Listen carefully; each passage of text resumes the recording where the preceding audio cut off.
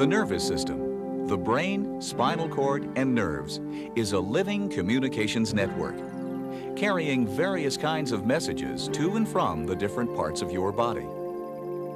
The nervous system is composed of nerve fibers that conduct information into your spinal cord and brain, and the other nerve fibers that send information out to different parts of your body.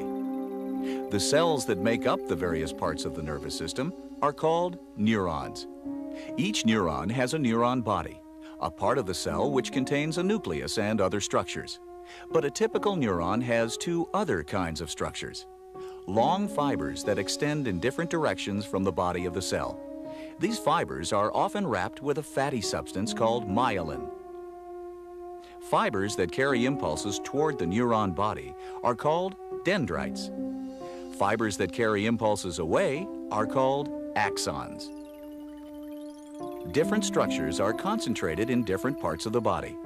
Some neuron bodies are bound into clusters called ganglia. They are often associated with your spinal cord.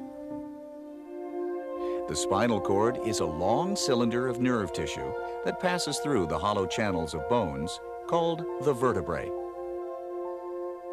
The spinal cord is protected by those vertebrae. It is also protected by three membranes called meninges.